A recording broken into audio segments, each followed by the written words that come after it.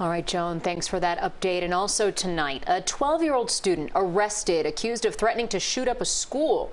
Deputies say the child outlined a detailed plan to, quote, infiltrate Crystal Lake Middle School from all entrances and start little by little killing people.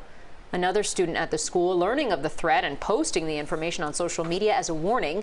After an investigation, detectives arrested the 12-year-old who made the threat on charges of making written threats to kill.